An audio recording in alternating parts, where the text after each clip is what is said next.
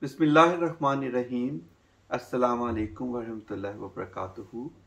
This is our lesson 7, and under this lesson we are covering a lot of things. But before that, one of my quotation. Martin Ling, one of the world-known him Abu Bakr Sirajuddin, was an English writer and a scholar who also penned the history of Holy Prophet as well, biography of Holy Prophet as well. He mentioned that Arabic calligraphy, which transmit the verses of the Holy Quran into a visual form. So calligraphy itself is converting actually Quranic verses into a visual form as well. That's what he said. Under this lesson 7, we are covering the history about Ibn Muqla, who was the great pioneer calligrapher. He actually mentioned a lot of things about writing different 6 scripts as well. We will do a small workshop of Kufic scripts writing as well.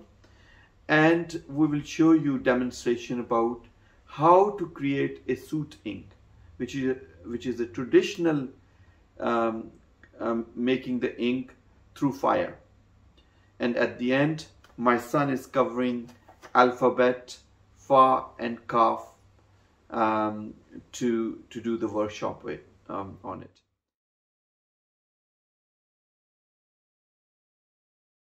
Bismillahirrahmanirrahim. Today we talk about one of the pioneer calligrapher, Ibn Muqla. It's a very interesting story which I would like to mention to everybody. He is one of the great calligrapher in Islamic history. I would like to start the point where I like to mention about how that is being developed, and when there's other scripts available like Mar, Kumar, Madni, why we need to have Khat-i-Naskh at that time, which Ibn Muqla created. So the people from Kufa region came to writing the Quran at a very early years of spreading of Islam. That is why this early scripts given the name Kufic script. But actually it was derived from combination of Mar, Kumar, Madni, Makki and Hijazi scripts as well. So 400 years, this script was used for writing this sacred book. There was a council at the Caliph time who approved this script and ordered by government to be written on deerskin, so which never been changed for 100 years after. So this script only can be read and write by only Arabs, but not by Ajmis. So that was the major challenge facing the time when Islam spread to the vast areas of world. And there were very rare to have the hard copy of the Quran. So when suppose that city Lahore required copy of the Quran, they write to the consul. The Caliph consul sent the Quran along with their muhafiz, which is the memorizers of the Quran. So they recite the Quran in front of the new memorizers of the Quran, which they learn from them, but they are not allowed to make a hard copy of the Quran. The hard copy only upheld by the council. Even this council still exists. So the Quran initially reached orally to the other part of the world for first 400 years. At this point, I like to mention that it does not mean that there was no other scripts were established or the people were not copying the Quran at that time. There was dot or diacritical marks already established during first 50 years of the Islamic history. Only law was created that Quran should only be right in this script, which is a Kufic script. Now I like to tell you the story that how the hard copy of the Quran reached to your home. So we know that we recite Quran at our homes every day. Our parents recite that, our children recite that. And how that reached? It was reached to you by Ibn Muqla, 940 AD. His full name was Abu Ali Muhammad bin Muqla al-Shirazi. He was official calligrapher at the Abbasi Khilafat. He was the first one who placed the written foundation for Arabic calligraphy. So when you Google it about him, you only see his political history, that he became 3 times prime minister during the Abbasi Khilafat. 3 times he was behind the bar. They talk about how his hand been chopped or how he is been killed. I prefer to tell you the artistic side of history of Ibn Muqla, which is very, very interesting. It was very famous about Ibn Muqla that when he come out from his room or house, people start praising him. So Caliph call him for his advice, so later he became the prime minister. There was a great respect for Ibn Muqla. I want to tell you what happened to us, what we have forgotten about this great Ibn Muqla. Very unfortunate as that his artwork now sitting in every single museum home, but we never know about him. So Ibn Muqla was such a great calligrapher that he created 6 major scripts of the Arabic. The first khat script he created was called Khat-e-Sulas, which we are studying and we are doing a workshop at the moment, and which is called the Kings of Calligraphy. So he created 6 scripts. Those are Khat-e-Sulas, Khat-e-Muhakkak, Khat-e-Nask, Khat-e-Tuki, Khat-e-Rika, and Khat-e-Rihan. So I will tell you about all of those khats as well at the later stage as well. And it was asked people at that time that how to specialize in art and history, what is the best and hardest art. The major of them will say that Pablo Picasso once said, where the lines of my art finish, Islamic calligraphy start from that point. But the beauty about the calligraphy art is that it does not allow you to come out from his rules and principles. So, for example, if you are an artist and you are in a happy mood, your art will have a positive tune, and if you are in a sad mood, your art will have a negative tune. However, in Islamic art, and especially in Qur'anic calligraphy, there is no room for change, as you have to stick by strict rules and proportions. So what happened with Ibn Muqla? He created Khat-e-Nask. The meaning of Nask is the replace or copy, and Ibn Muqla discovery of the Nask script replaced the Kufic script, which was established for few centuries before him as the main scripts for writing the Quran. But because of this, great opposition rose against him, that how can you change the 400 years old Kufic script to a new script for writing the Quran? So he was sent to prison, and his 200 students were also sent to the prison, and they were charged for changing the scripts of the calligraphy and to start writing on paper instead of vellum or animal skin. The reason why that official put Ibn Muqla and his students in prison was that they were worried that non-Arabs would start to excel in reading, reciting, understanding, and writing the Quran, which was a job solely kept by the Arabs. So Ibn Muqla's answer to the Caliph was that most of my students are non-Arabs. Please ask them to read the Quran, and if they make mistake, you can kill me by your own sword. So the consul sat under the stadium, big place, and people gathering around them, and an armed guard stood in front of each student, and they were asked to recite the Quran. And if any of them made any mistake, they would first behead Ibn Muqla's head and then the students. So a jury was placed to check their recitations, and when they could not find any single mistake in their recitations of the Quran, which is written in Khat Nask, they realized everyone, including Ibn Muqla, and they reinstated him to his premier position. And the council accepted that from now you can read Quran from Nask script, but it should be approved by us. So from that point, the entire Quran has been written in Khat Nask and spread all around the world. Therefore, now 95% of the handwritten Qurans that exist in the world are in Khat Nask script. The beauty about this Khat Nask is that it's very easy to read and write, and it doesn't have any non-dot kind of form where difficulties happen. Therefore, we can say we always remember Ibn Muqla achievements for creating a Nask script for us to allow non-Arabs to read and write the Quran. Jazakallah.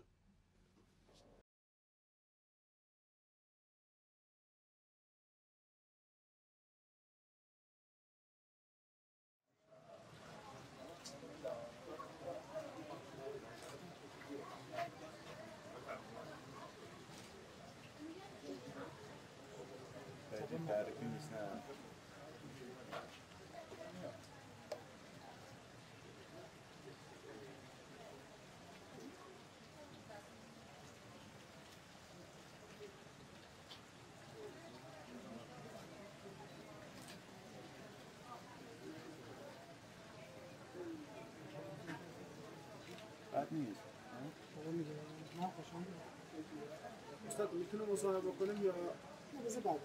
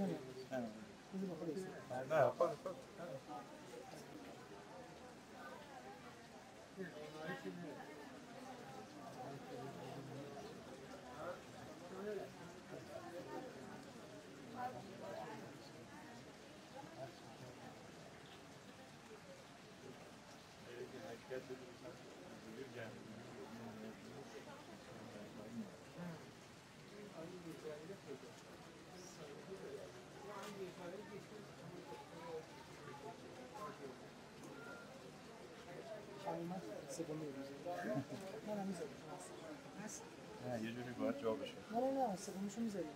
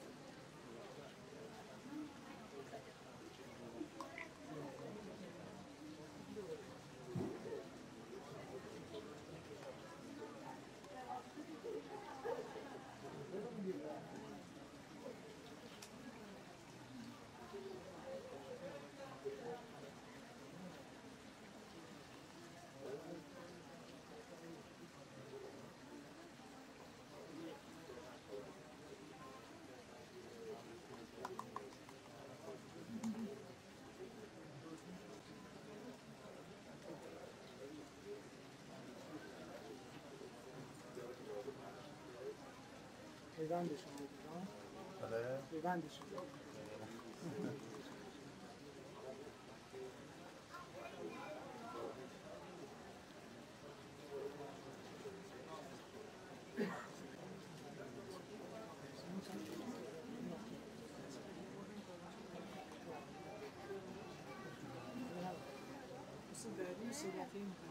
صورتی من گره کنم بچه ها بله میشه با قلمو نوشت قلمو دارن الان میتونم اگه خودتون زحمت بکشه میشه کم جا بده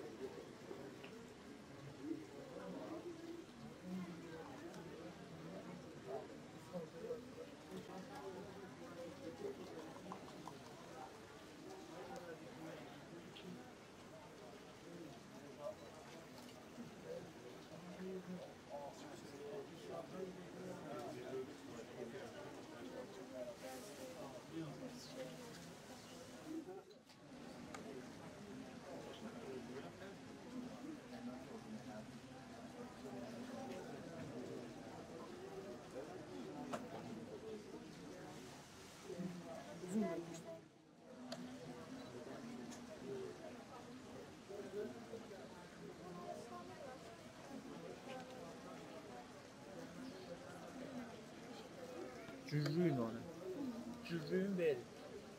Bilmem necektir. Elave şarjı kutuldu.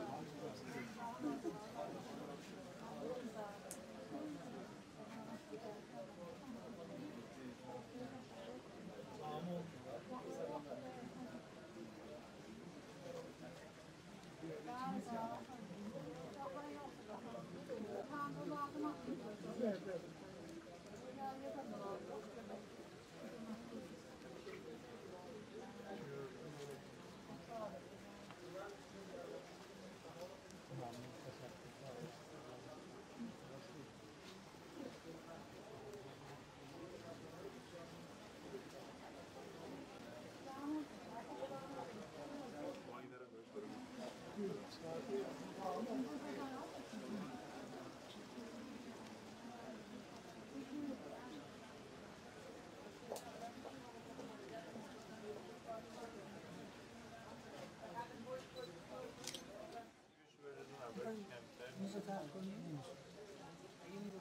میذارمشون پشت اون میخواد بعد میذارم صفحه.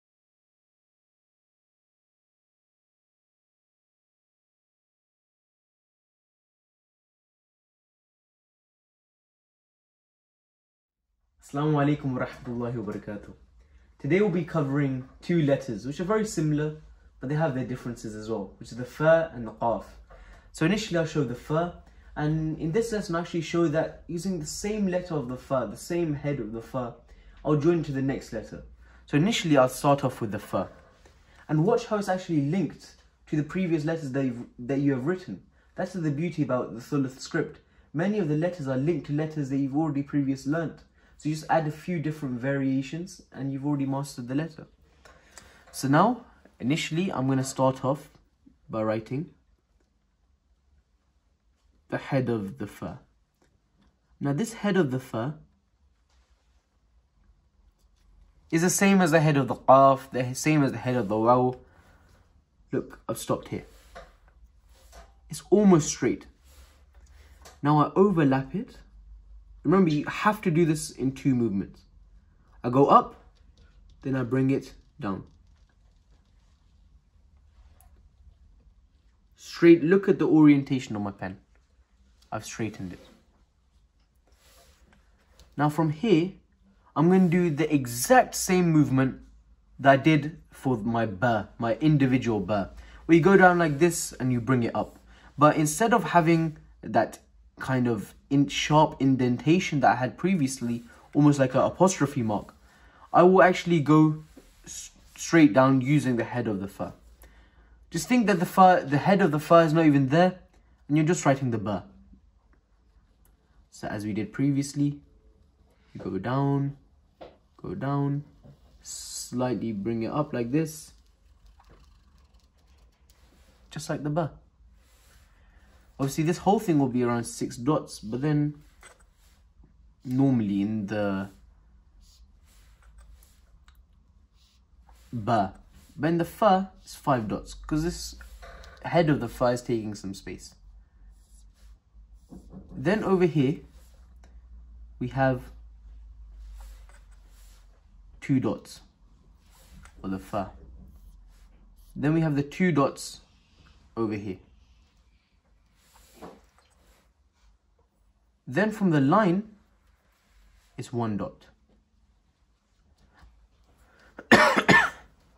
But now I want to show you something that is really, really amazing. Using the same head of your fa, we're now going to write the qaf. I'm going to write this in a different color so you can see the variation. Now I've drawn the head of the fa. In the qaf, it's slightly elongated. And I'll bring it down like this. Similar to the noon, which we'll cover later on. And then I'll bring it up. So when I bring it up, that is your kaf. Over here, the kaf will have around 5 dots. From the line, it will be around 2 dots. Same proportion of the fa. And that is your qaf. But then when we have the fa connected to a letter, it's slightly different. Now let's say we have a Arabic word such as tafarraqu. Now when you're writing the ta, the fa and the ra, you draw the head of the ta. Then you go up like this. Remember, it's not going straight. There's a slight indentation, slight slant. Now look where it's ended off. I go up, then down like this, and then I connect it to the head of my ra, for example, just in this case. That's your Ra. Over here from the line, we have around half a dot. Then we have 1 nukta from here. The general area here is 2 dots, 2 nuktas. And 1 nukta from there. So that's how you connect it. But then, let's say you have a word, let's say a name, for example. You have a name such as Safina, alright? You draw your scene. I'm going to do this very quickly because the scene is not the important part of the lesson at the moment. It's the fa. But then you have a different type because it's in the middle of the letter. It's not the second to last letter. So I bring it up like this. Look how the thickness has changed. Then from there, it's much more rounded compared to the other one. Then I bring it back again.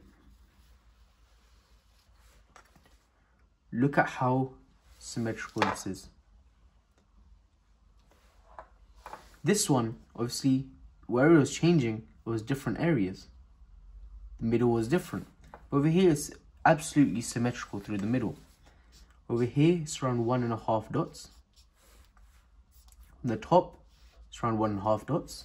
And from the line, is barely a half nukta. Even, it's more probably a quarter of a nukta from the Khat Kursi. So that's how you'll write the different types of fa and qaf. Obviously, this will be the same if it was a qaf, same if it was a qaf over here. It's the same type of way, only the individual letter is different. So this is how you're supposed to write these 2 letters.